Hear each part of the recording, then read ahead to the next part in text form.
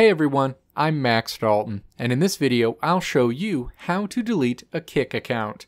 Kik is an instant messaging service that separates itself from other messaging services in a few key ways. Kik lets users chat with anyone they can find on the service, and it also lets people join chat groups based on shared interests, such as food, video games, music, and more. If you've decided Kik isn't the messaging service for you, you can delete your Kik account.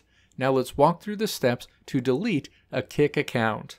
Step 1. Open a web browser and then navigate to https://ws.kik.com/delete.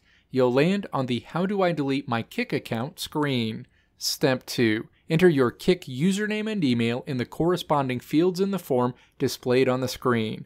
Next, click the drop-down arrow in the section wanting to know why you're leaving Kik, and then choose the reason that best describes your reason for leaving Kik. Enter any additional info you want to pass along regarding why you're leaving Kik in the additional info box. Step 3. Click to place a checkmark to the left of the text toward the bottom of the form to confirm that you understand the account will be deactivated and that you'll no longer be able to log into this Kik account. Step 4. Click the Go button at the bottom of the form.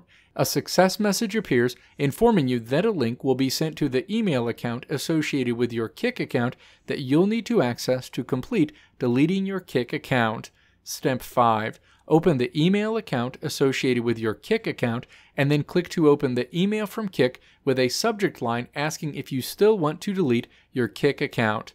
Click the Permanently Deactivate link toward the bottom of the email. A message appears informing you that your Kik account has been permanently deactivated.